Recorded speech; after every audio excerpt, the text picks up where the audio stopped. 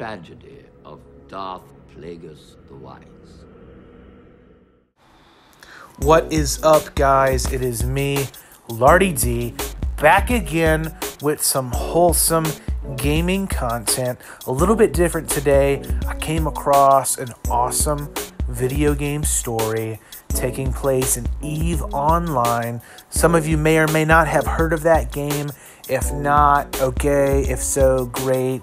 I mean, up until this point, I didn't know a whole lot about it, but I did a ton of research about the story and what's going on, and it is one of the greatest stories of betrayal I've ever seen. So right now, guys, sit back and relax with your favorite drinks and get ready to listen to the tragedy of Plagueis the Wise. But first, let me give you a little bit of an idea on what EVE Online even is. So, EVE Online is a massive multiplayer online role-playing game that was originally created by CCP Games in 2003. Yes, that makes this game almost 16 years old, and yes, people still play this game, if not even more than they used to. This game has a massive following and a giant fan base. The in-game mechanics are just as interesting. People can assume multiple different positions within the game. They can take upon themselves a career. They can become a pilot, a pirate, a miner, a military officer, a leader within a faction. It's so realistic, in fact, that people even vote other real players into positions. They have democratically held elections where they vote other other players into positions within the game to run certain games. There are quite a bit of details involved in playing this game. But anyways, now that you have some idea, let's get down to the nitty-gritty. Let's talk about the Judge and Plagueis, the two main players I want to talk about today. Plagueis being the faction leader of the Circle of Two Alliance, also known as CO2, and the Judge being his subordinate. So the Judge, Circle of Two's head diplomat, also a member of EVE's Council of Interstellar Management, CSM as they call it. It's a group of elected players who travel to CCP Games, the creator of EVE Online. They travel to Iceland several times a year to make player voices known and to help bring about changes to the game. But the Judge's loyalty to the leader of CO2, Plagueis, wasn't doing too good. A big massive war had just transpired, and the Judge and a series of other leaders and diplomats managed to pull together and form a coalition from the ashes of war. They called it the Imperium Coalition. It was a group of many alliances working together in peace and in war, apparently. But Plagueis became more and more erratic. He started acting selfishly. According to players, he acted like a demigod. You do what he says no matter what, or your items will be seized and you kicked out of the alliance. But the worst part, during the Great Casino War, in order to protect his own assets, he decided to sever all ties with the Alliance and the Imperium Coalition, and gave all of the alliances 25 minutes to evacuate CO2-held space. In essence, ripping to shreds a month of effort on the Judge's part, and also creating new enemies in the process. So the Judge, already mad, pissed off, and hurt.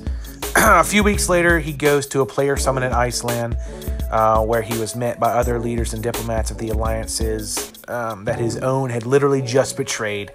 But the leader of an alliance known as Goon Swarm had a plan. And over a series of secret meetings with the Judge and also the other members of the alliances that were in the Imperium Coalition, they managed to come to an agreement that Plagueis had to be stopped, but better yet, it was time for CO2 to end. And the Judge bided his time, waited for the right moment, and all at once, he began his betrayal when Plagueis went offline. Honestly, he was given too much power. He started by transferring ownership of the Keep Stars, which were massive citadels containing the majority of CO2's resources. He transferred them to Goon Swarm and all the other alliances in the coalition. And because of this, CO2's players were kicked out of the Keep Stars, but their ships were locked in unless they paid a recovery fee. But the Judge was ready for that too. He secretly stole all of CO2's ESK, which is EVE's currency. By doing that, he stranded all of the players outside of the Keepstars and with no money to get their ships back. Many members of CO2 tried to reach GigX, and when he finally logged back in, GigX found CO2 in complete chaos. All of the citadels gone, everyone's ships gone, all of CO2's blueprints, plans, and money completely gone. So GigX had to sit there and watch as 13 years of effort and experience was destroyed in less than 1 hour of betrayal. But the judge still wasn't done with his revenge. Later on that day, sure enough, GigX was found on the EVE Online chat room talking up a storm, getting angry, getting upset, talking about revenge, and sure enough, he threatened to cut off the hands of the judge.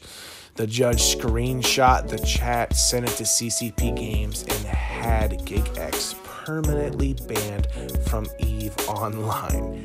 13,000 hours washed down the drain in less than an hour.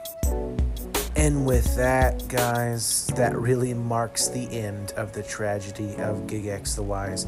GigX never got unbanned. He wound up going on to play World at Warcraft and some shenanigans over there. But guys, I hope you enjoyed story time with Lardy. I hope to do this again sometime. If you don't mind leaving a like, a comment, maybe a subscription, that'd be fantastic. Anyways, guys, y'all have a fantastic time. And just because I haven't said it all video, it needs to be said before the video ends. So guys, y'all have a moist day.